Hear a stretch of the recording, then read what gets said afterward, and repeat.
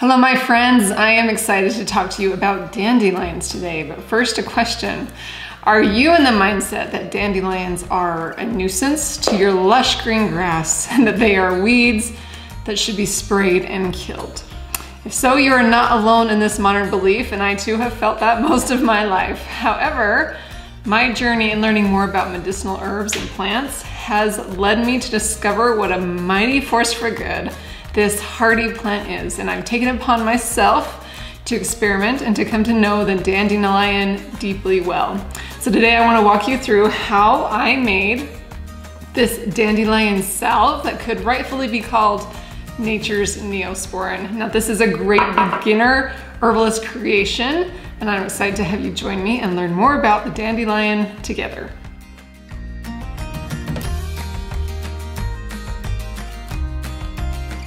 If you are new here, I'm Cami, creator of the blog TIDBITS at tidbits-cami.com. So let's first jump right into making this salve, and then I will go over quickly about the benefits of the mighty dandelion and how to use this salve. So making this healing dandelion salve happens in 3 steps. 1, gather the dandelion buds.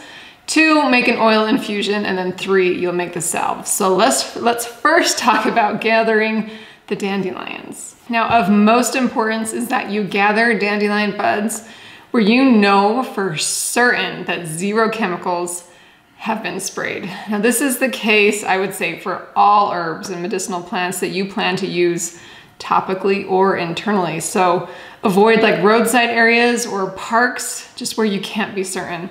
We actually have a plethora of dandelions on our property where we haven't been able to get any landscaping done so far. So it is very wild and free and great for growing dandelions effortlessly. Now, if you simply can't find a safe place to gather, or maybe we're off season, I will go ahead and link in my description a few places that I feel good about buying organic herbs and plants.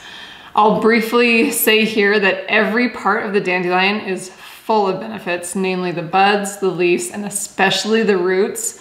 But for this salve, you only need to have the beautiful yellow buds. In the spring, I gathered a basket full with my kiddos, and we gathered the leaves and I dried them.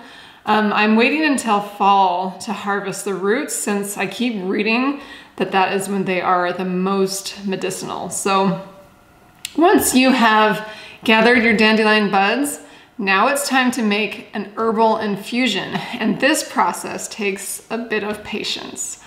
So step 1 for your infusion is to dry your dandelions. This process works for most herbal infusions, by the way, no matter what herb you're using. So if it's a nice warm day, you can place them outside to dry in a basket or like a tray of sorts that allows for airflow on the top and bottom. Now, I invested in a layered hanging basket so I can do lots of herbs at a time. However, when I picked my dandelions in the spring, it was still pretty cold and wet outside. So I actually ended up drying them in a food dehydrator on really low heat until they felt like completely dry. Now, you don't want wet herbs for an oil infusion, since the moisture can actually aid in bacterial growth. I've read that you can use wet or fresh herbs when making extractions with alcohol or vinegar, but with oils, dry herbs are best. All right, step 2 for making your herbal infusion. Once they are dry, you'll need to get like a super clean glass jar and a lid and place your dried dandelions in the jar with some headspace. You're gonna pour your oil of choice to completely submerge the dandelion buds. Now, I use this almond oil because almond oil is generally less greasy and absorbs quickly. I've bought it in bulk in these gallon-sized bottles since I intend to experiment with lots of other herbs. You can use olive oil, fractionated coconut oil, avocado oil, whichever like non-hydrogenated plant oil you prefer, or even a mix. They all have their own benefits and properties, so maybe you want to do some research on that if you want to learn more about what oil will be best for you. Now, step 3, make a label for your infusion. Now, I like to list what plant is in it, what date I started the infusion, and what date I should be finishing infusing. I I just tie a tag onto the jar since this won't actually be the finished product and the tag will just be thrown away. Okay, step 4, put your infusion in a cool, dark place, such as a cupboard. You'll want to keep infusing the oil for 4 to 6 weeks, and every few days, just go and gently shake the contents around. Now, after patiently waiting for your infusion, you are ready to strain the oil.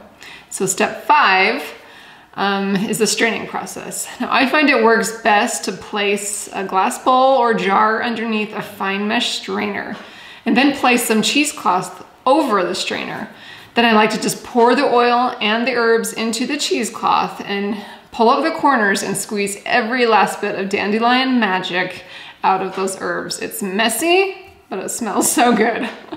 So now you have your infused oil and you can pour it into like a pourable glass jar is easiest to work with, or a measuring cup if you have one. You could actually use this oil now for things like salad dressings or other soaps and body products. However, we are making a salve with this infused oil, so I'll show you the final process. By the way, there are also faster ways to infuse oils with heat, but I figured I could avoid that and it might turn out more beneficial in the long run, so I use the slow infusion process. All right, so back to making the salve. Some supplies you'll need. You will need a double boiler of sorts. Now, I don't have one, so I gathered what I had, and that was a glass pie dish. A bowl would have been better. And I put that over a boiling pot of water. The point is to just gently heat the oil and wax together, not putting it on direct heat. You'll need some beeswax pellets, and I recommend about 1 tablespoon of organic pellets to every cup of infused oil you have. So the more beeswax you add, the harder your finished product will be. I wanted this to have kind of the consistency of Neosporin, so this ratio worked great for that. Now you'll need clean jars to dump your finished salve in. I've seen folks use like small tin cans, but I prefer these pretty glass small jars, and I will link to all my sources in my blog post and video description for you if you need those. But anyway, you might also want to add an essential oil, so then you might need your essential oil of choice and a thermometer. I wanted to add some lavender to mine for just a small lavender scent and to reap the benefits of lavender. So step 1 for making your salve, you're gonna combine your beeswax pellets with your infused oil on your double boiler. You'll want to slowly melt the beeswax into the oil. Don't actually let this boil ever. Just keep stirring with a wooden spoon until all the wax is melted into the oil. Step 2, you're going to pour all this into a pourable glass jar. That just makes the process easier. And then step 3, add your essential oil if you're doing that. You need to make sure that the oil and the wax is cooled to at least 150 degrees before adding the essential oil. I added about 10 drops of oil to my infused oil, which was about a little over a cup in the end. So then you just mix all that together. Step 4, you're going to pour your salve into your finished jars and then let it set. This may take several hours to fully set, but then you can label it and seal your jars. So I played around with just adding some green linen fabric squares to the jars, which I thought was just as cute as a dandelion, but I found it also useful to add some parchment paper over the lids so that I could write the date right on there to know how old my salve was. It should last for at least a year. I also used an old-fashioned label maker to just label each jar as Nature's Neosporin. Now I will have a printable recipe on my blog, which I'll also link below. And this allows you to print the recipe and start making your own herbal remedy notebooks so that you can always refer to what is in your products and then maybe go back and make your favorites again, much like a cookbook. Finally, I'll leave you with some guidance on how you could use this salve and enjoy the benefits of dandelions. Real quick disclaimer, because I have to say this, none of my words have been approved by the FDA.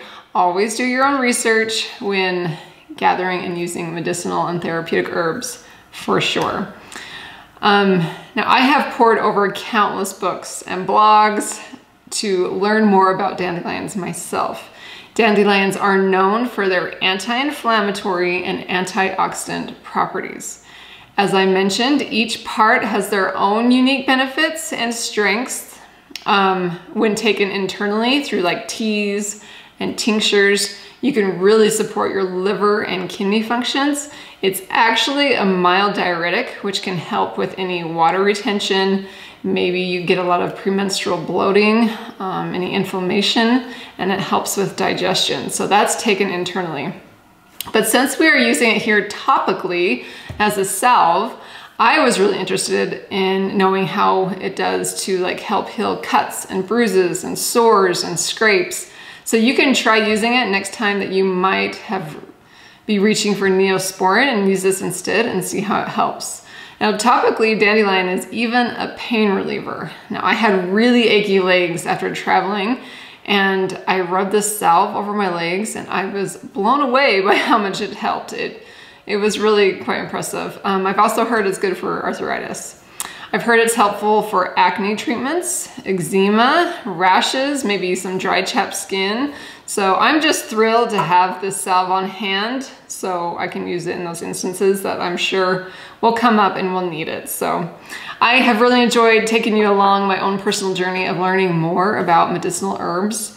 You might want to backtrack and watch my first video where I shared our growing apothecary cabinet and lots of resources that I've been learning from.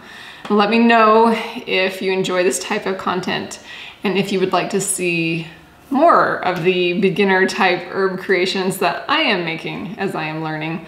I just enjoy taking you along for the ride. So thanks for watching, and be sure to subscribe to my newsletter and my channel so that I can send you more inspiration for the keeper of the home. Talk soon.